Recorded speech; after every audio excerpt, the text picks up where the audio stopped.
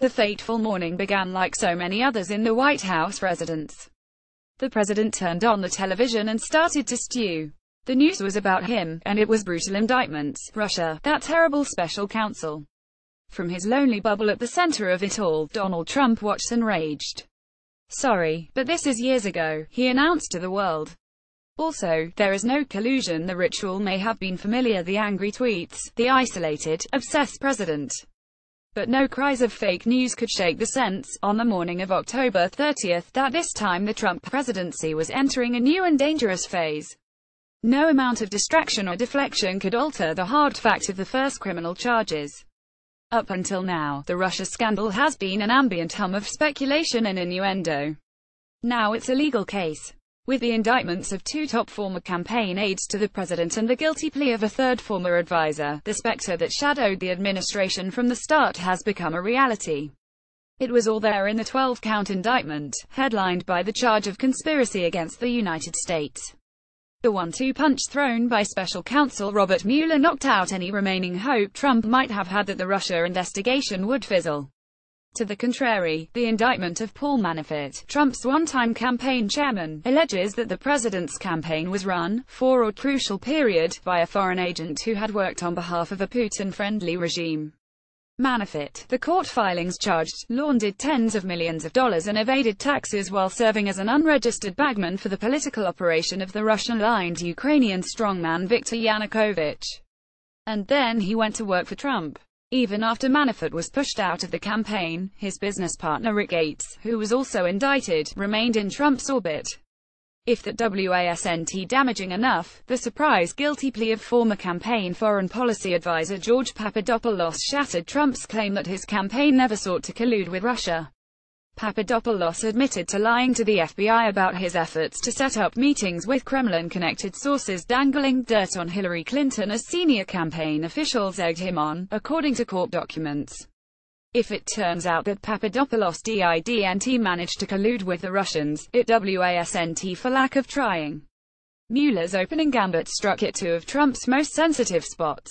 The indictments of Manafort and Gates, for crimes like tax evasion and fraud, suggest that Mueller is following the money, digging up old financial records, potentially the tax returns that Trump has sought to shield. And Papadopoulos' alleged work with Russia inflames at Trump's fear of having his election win delegitimized. Worst of all for the president, the filings paint a broad and damning picture of where the probe may be heading, a process over which Trump has no control. "Now we've seen the iceberg," says a Republican operative. "The question is what's below the waterline."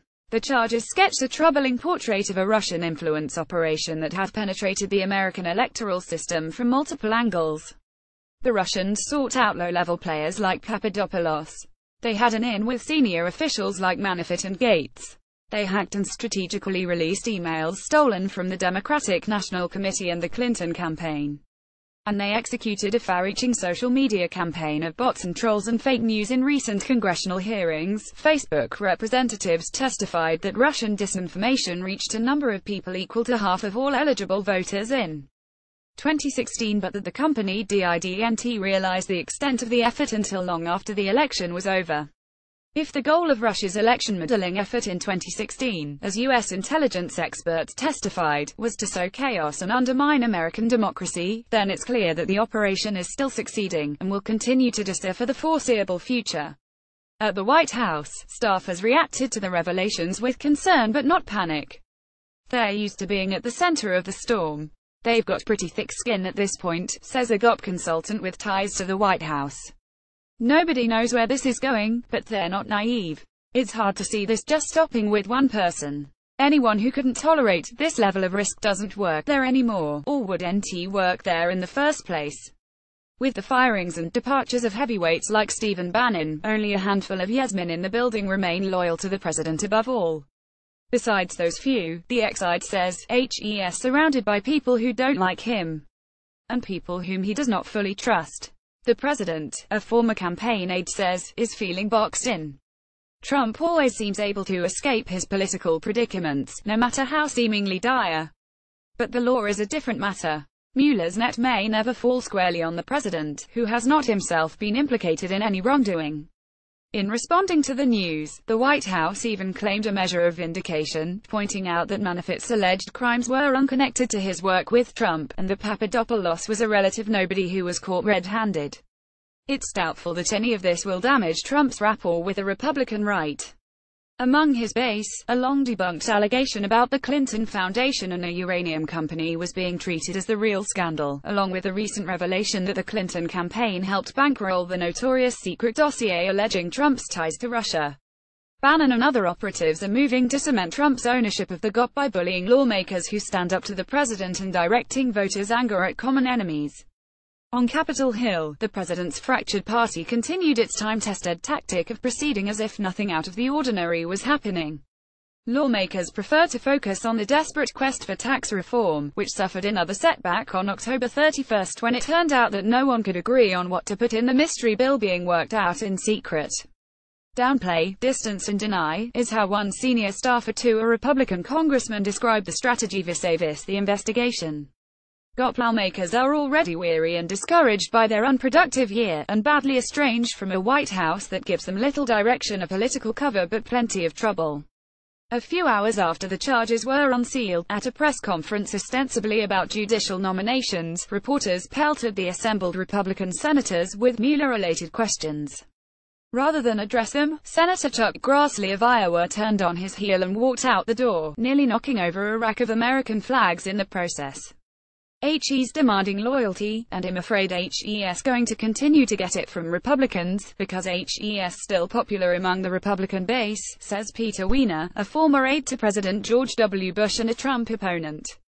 Certainly he has the loyalty of the conservative media. As Mueller turned up the heat on Trump, Fox News and the Wall Street Journal suddenly began to argue that the special prosecutor was out of control and should resign. It's all of a piece with Trump, Wiener says.